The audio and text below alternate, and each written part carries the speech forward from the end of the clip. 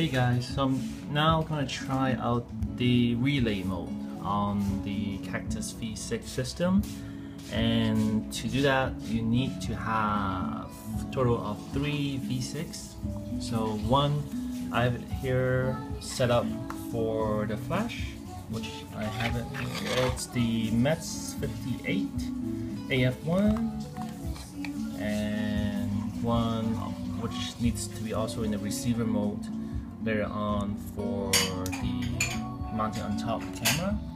And I have it here, which is the Panasonic Lumix GX1, that's right.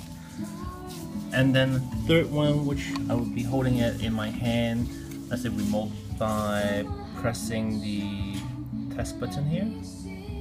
Alright, so what I do would be setting up the camera one first, which basically need to plug in the cable from the shutter release port.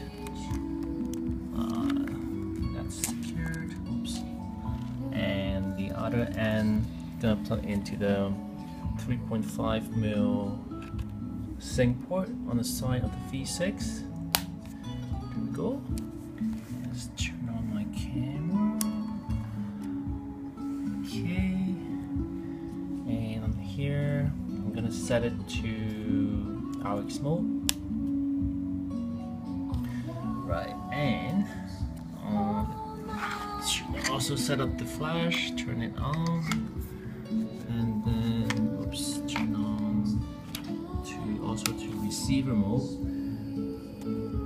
And I haven't set up, don't think, have I already set up the flash to, oops.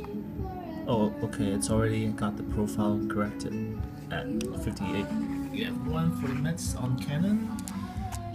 And next on my third V6, gonna set to TX mode. And if I remember correctly, I think I have to first set the, well, I don't think the order actually matters, but hold on, let me go through the menu. Here it is, relay.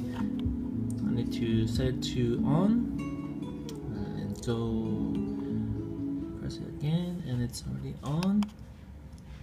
And you can see on the display here, whoops, it's saying it's REL, so that means the relay is on. And that's as the TX. And then on my RX unit, atop the camera horseshoe, that's right, set to RX.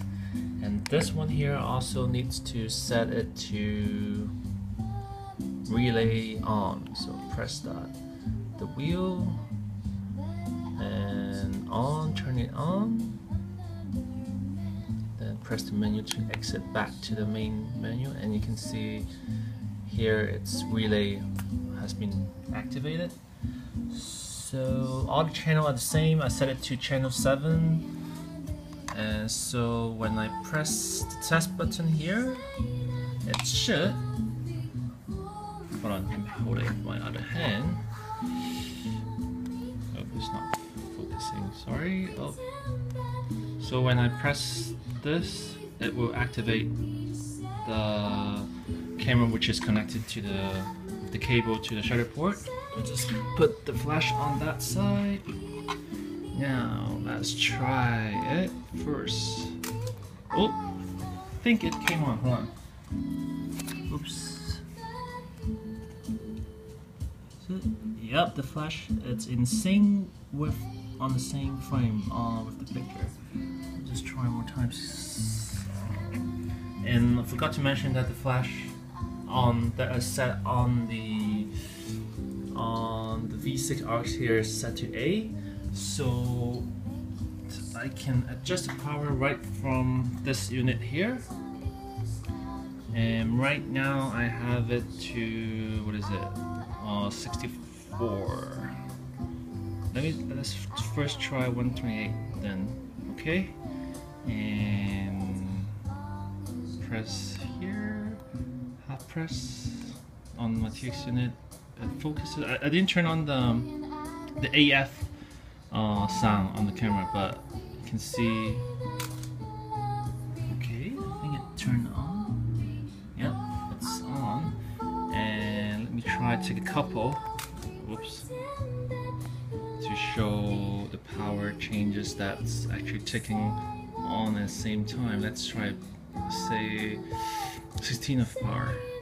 And let's do that. Give it a try. Go. Oops. Oh, I didn't focus quick enough. Anyway, let me try a few more, which I can do basically control the power and control the camera at the same time. Hold on. Okay, let's try. Whoa. Just for the fun of it, let's try at full power. Oh, okay. Maybe a bit too powerful. Let's go back down to, let's say, 64 power. Okay. Is it on? Yep. Okay, now let's take a look at the photos I've taken. I think that one there was taken at 28 of power, no 64. Oh, and whoa, that's all blinded out. That's full power, and that's earlier. So I was able to control power and remote shutter release the camera with basically only 3 triggers. I think in the past, like most triggers out there, like you need like two for the shutter release itself, or you get like a shutter release remote that's dedicated to doing this stuff. But if not, you need 2 for the camera shutter of the cable, and another from the hot shoe to the remote flash. So I think with the relay mode, you can actually have, well, actually you save one transceiver or 1 trigger in that case. So I think it's a pretty good and useful and economical way of doing both when you need it. Let's try that. Oh.